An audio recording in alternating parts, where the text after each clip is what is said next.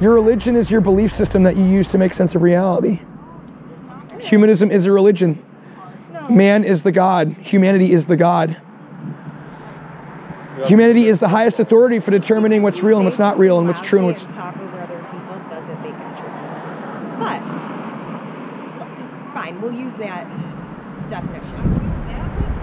So, humanism then, what's the basic tenet of humanism? It's probably like helping other humans, like being kind to other humans. Have love for yourselves too. It's kind of Christian, really.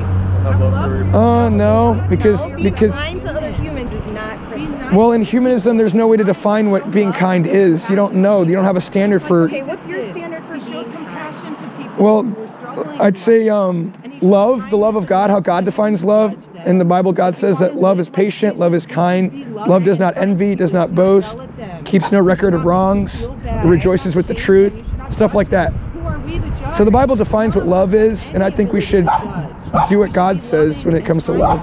Are you loving the people that are walking in here The tonight? Bible is clear. It says just not Yes. outward appearance, but judge. By speaking the truth to them that can change their life, that will save them from a fiery hell, a terrible, tormenting experience that never ends. And by Puritanism. We need love. yeah. Please consider it. You're kind of puritanical. Well, we're Christians. You know, we're talking about what the Bible says. You know, we're speaking the truth of God's word. And out here, we're also being a voice for kids who don't have a voice, who are going to be murdered if their parents don't turn away from murdering. So, are you guys limited to rights for pre-born children, or do you do anything for children who are post-born? We're help them if there's help that's needed. Well, there's definitely help that's needed all over the city for post-born children. What do you do for post-born children? I'm there to offer them help if I know someone who needs the help. So, like, if you were walking down the street and saw a child, you would help them. If I saw a grade 8, yeah, I would help them. You saw what? If I see someone in grade 8, Okay. I'll try to help them. But why do you seek out this place instead of... Because it's a place, when and where children are discovered to be murdered. Because they murder people here. Do you ever go to the juvenile center on the south side? That'd be cool.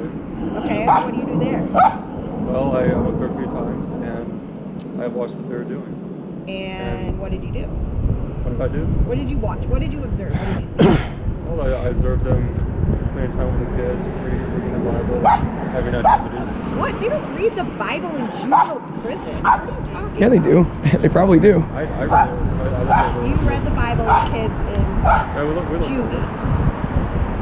So are you saying that you're a humanist? I would say that's accurately accurate about my beliefs. How do you know what being kind is? How do you know what's kind and what's not kind? And why is it good to be kind in your worldview? What do you mean, why is it good to be kind? Right. Why should we be kind to people in your worldview? Why should we not be mean? What's the difference? Why is it wrong to cause pain in other people's consciousness? Okay. You need that. No, it's not. It's a very fundamental question that you really need to figure out, because I don't think you can answer it according to a humanistic worldview.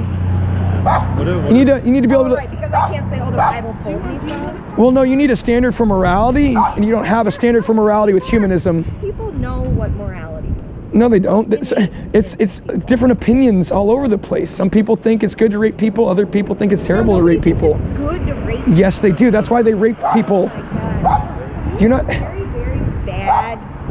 You're not very smart, I guess. No, actually. Nobody thinks I'm going to go rape someone because it's good. They know Yes, that they it's do. bad. Yes, they do it do, anyway. ma'am. That's There are people. rape is good. Yes, there are people who do think rape is good. People in prison like to rape other people in prison. Yeah, okay. So everything you do, you think is good. There's nothing that you've ever done where you knew it was bad, but you did it anyway. Well, obviously, they thought it was better to do it than not do it. That's why they did it, right? No. So they think it's a good thing to do, or they wouldn't have done it. It's a complicated psychological question. Why we do what we do. Have you ever heard of the id? I've heard of the reference. Okay, but you don't know what it is. No. Okay, so the id is the selfish part of your brain, I guess. Okay, so that's what tells you I do this because I like it. I like to do this. So let's use your example of rape, for example. Someone's id is telling them they want to rape someone, they want to take advantage of someone. That doesn't mean that they also think it's good to rape someone. They do it because they like it, for better or worse. Right, and so they think it's good because they like it. It's good. They, like, according to them, it's what they want to do, right? Right, it's what they want to do. It doesn't mean that they think it's good. They might know that it's bad, but it makes them feel good. Okay. So it makes them feel good, but that doesn't mean that they believe that it is good.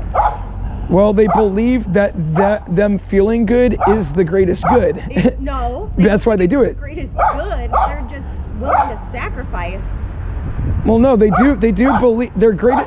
Everybody acts according to their greatest desire. Okay. Correct. So their greatest desire is to commit the rape, and they think that it's good to obey their greatest desire. That's why they obeyed their greatest desire. No. And actually, I think you would find that a lot of people feel great shame when they commit crimes like that against others. Yes, people do have a sense. So that doesn't mean that they think it's good. They know that it's bad.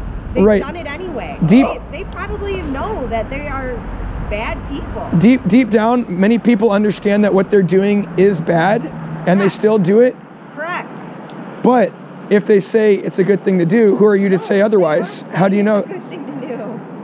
Well, actually, no. Like, there are people who do actually believe that it is good to, like, a single person. Like Hitler thought it was good to exterminate Jews, right? He thought that was a good thing to do, right? Yeah, Hitler is not a good example to use if you're trying to use the common man. Well, no. Like, there are a lot of people who do, like, they have racism in their hearts. They do actually believe that certain people are inferior, and it's good. It's a good thing to use them, like black slavery. You know, like, they used black slaves. They thought they thought they were inferior, and they thought it was good to use them, right, and abuse them. Do you know any black people? Oh yeah. Yeah, I do know black people. Why are you asking me that? But, like, Just because you seem like the type of person who doesn't. so how do you know what is right or wrong in your worldview? Why are you saying that we should make people feel good and, like, help them out, or whatever that means? Like, why should we help people instead of hurt people?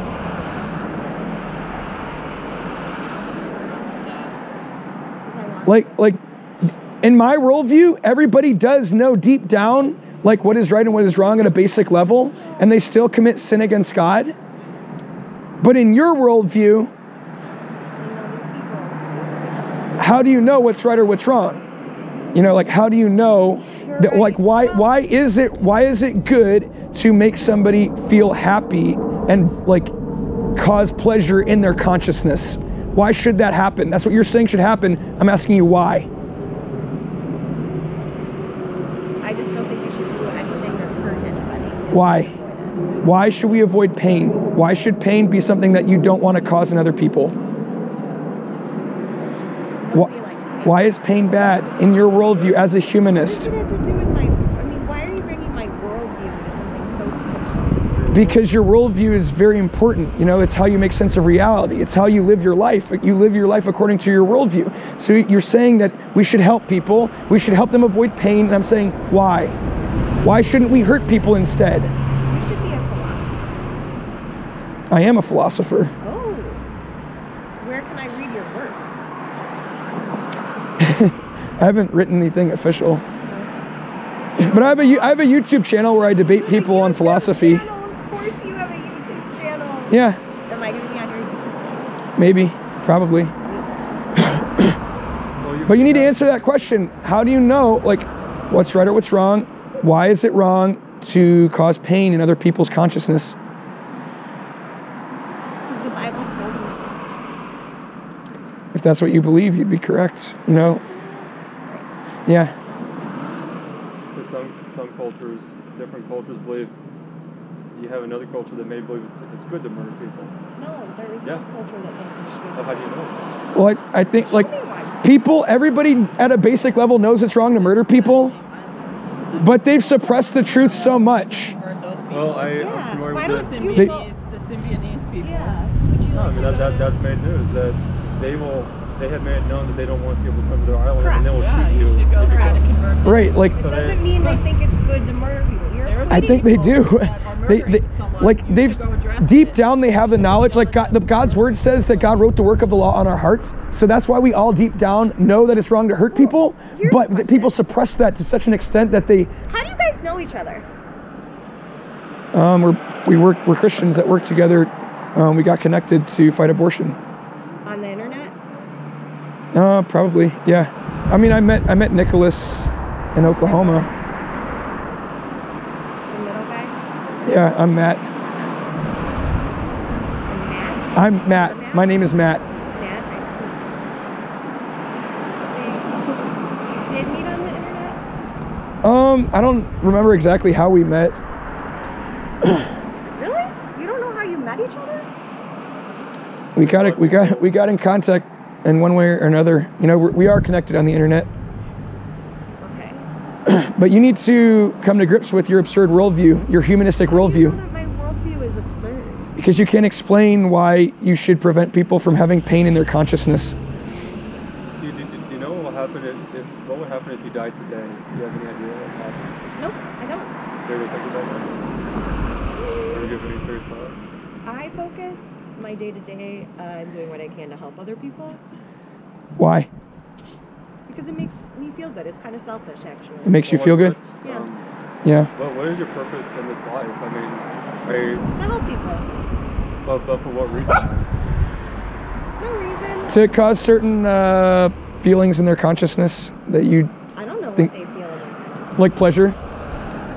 I don't know. No, probably not, because I only see people really at their worst days. So what is the definition of helping people? It's being kind of difficult with these abstract questions. Like why should you help people? Why? Why should I help them? Like what- because you don't it feel makes like- me feel good because I Okay, like it. because it gives you pleasure. Okay. Do you believe that there's a heaven or hell? Like that heaven and hell exists? I don't know. So if another person gets pleasure from raping another person, why wouldn't it be okay for them to do that? Go deal with the rapist. Because that gives them pleasure, right? You do what you want to give you yourself pleasure, you know? Right, but it's not at the cost of another person's pain. Why does that matter? Why should pain not happen? I don't know. Cops shooting It's just your preference that it not happen. Sure. Yeah. Okay. So morality doesn't actually exist in your worldview. It's just your arbitrary No, opinion. That's not true. It's just your desire that it not happen, but it's not actually objectively wrong that it happens. It's not something that's always wrong. It's just your preference, right? In your humanistic worldview, there is no morality. It's just arbitrary opinions and preferences. Sure, if that's what you want to say. Yeah, Well, that's a pretty absurd worldview. Okay. like what's Because then rape isn't wrong. See, It's just preference. you like to jump to conclusions. You wanted to say something? I'm just asking, everyone should ask themselves this question: what is the basis for your morality? What's the basis that, like, okay, I believe this will happen when I die. I believe that this is good, this is bad, and it's Well, a lot. see- What's our basis for morality? Why is this right? Why is this wrong? Why do you think that when you die you're gonna go here or nothing's gonna happen? What's the basis for that? So this is where we differ. I don't do what I do because I'm trying to get to heaven or going to hell. I do what I do because I think it's better for me. And what's better for people is an arbitrary opinion, right? Sure, it's my Okay. opinion. Yeah. So it's basically everything's meaningless. No, I disagree You with just- that. Well, we have to have an objective standard that you can hold to an authority, not because our feelings really and our have to beliefs have are an not objective an authority to stand upon. Because our That's feelings actually change why all the we time. have to have a set of laws and yada yada, because people probably would. Women weren't allowed to vote. That was considered That's- immoral. that's Well, right. see, our laws and our beliefs, our feelings, they change all the time, right? Yes, morality is not static. So what if? That's So the what whole if? point. It's different. What? It's different. You just made the whole point. Morality is not static. No, It's fluid. but- And so it's different for different people. I'm And it's saying good people- to have your own moral code, but you can't enforce it and impose it on others. Why is it wrong to enforce it and impose it on others?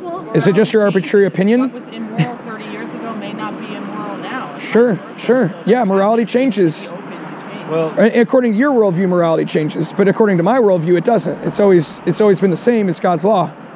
but the morality here in America has changed because we've thrown God's law under the bus. Because we let women vote. Yeah.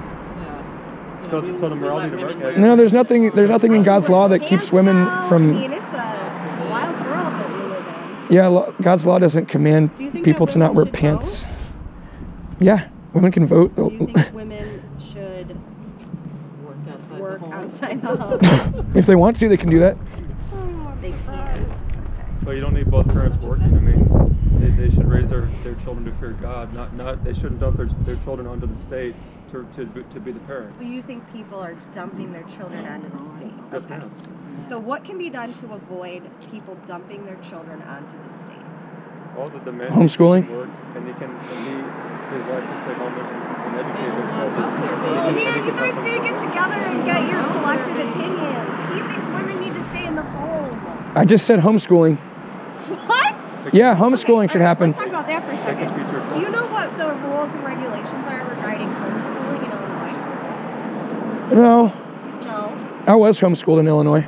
Oh my God, that explains so much. Okay.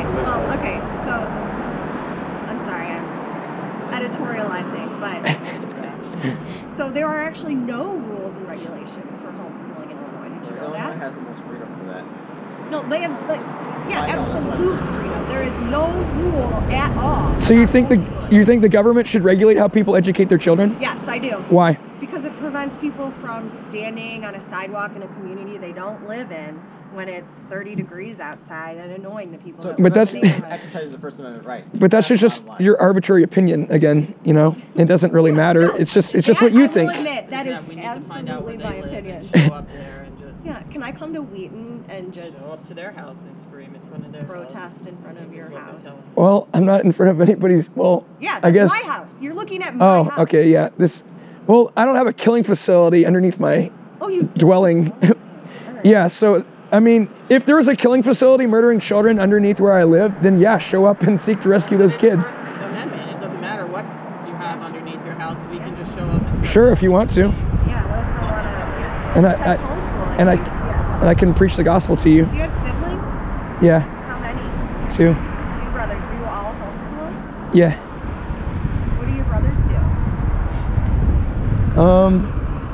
One of them he works for a recruiting business that helps athletes get recruited by colleges for sports. Okay. And my other brother is a